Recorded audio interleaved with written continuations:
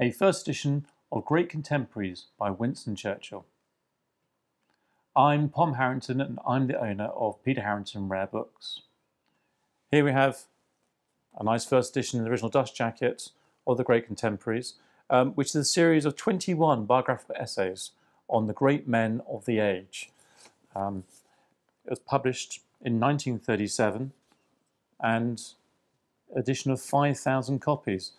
The contents of which are really quite interesting if you look at the subject matter.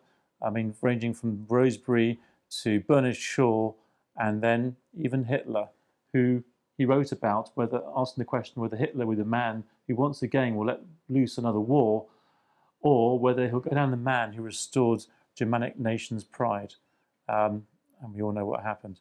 But an important book and successful book. Underneath the dust jacket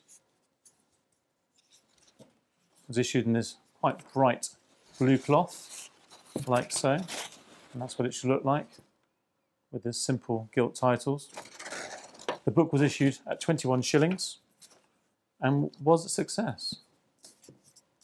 For more details on this title and other books by Winston Churchill, please see the Peter Harrington website.